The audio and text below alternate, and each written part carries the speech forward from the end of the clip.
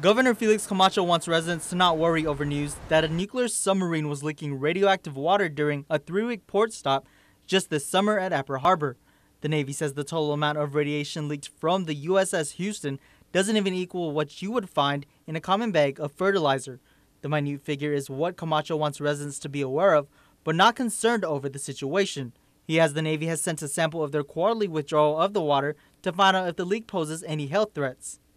Samples have been sent off to the U.S. There's a specific site where they have it tested nationally.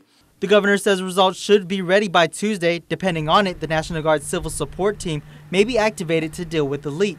But similar tests from Hawaii and Japan have reported no contamination, including when the USS Houston dry docked in Hawaii and a crew member was exposed to the leak.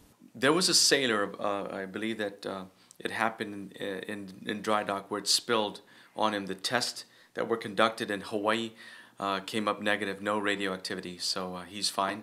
Camacho adds these sort of testings would usually take between 4 to 6 weeks, but reassures we'll have full cooperation from the Navy by tomorrow.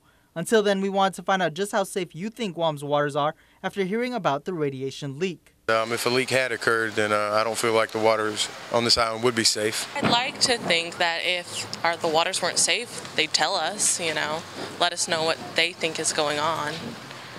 So, I have faith in our government. Yeah, it doesn't bother me really. Really? Yeah.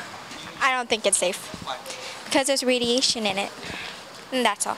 Meantime, the island will be subjected to an increase of potentially hazardous military ships like nuclear submarines during the military buildup. Camacho expects a greater sense of accountability and responsibility from the Navy during the realignment.